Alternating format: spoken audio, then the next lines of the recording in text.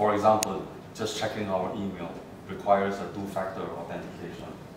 It's become very cumbersome, but that is the price that we pay for the collaboration that we have with the military.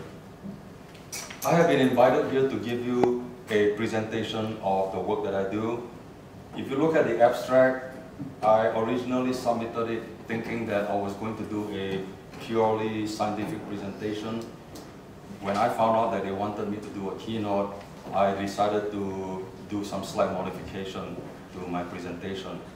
Typically, when someone does a keynote, they're not just summarizing their research work, talking about the results.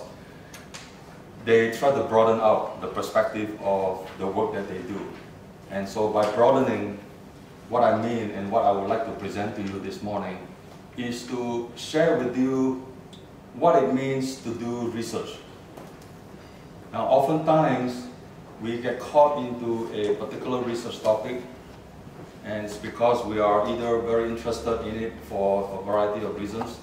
My research interest started because my relative developed Parkinson's disease, so I became very interested in studying Parkinson's.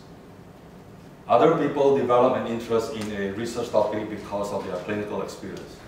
They spend many, many years specializing in an area of practice, and they see a lot of problems. They ask a lot of questions.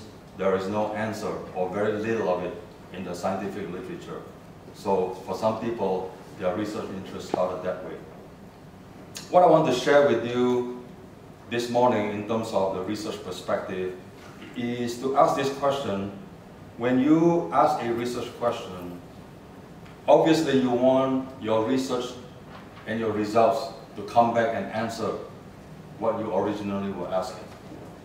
But what happens when the information is shared with the scientific community?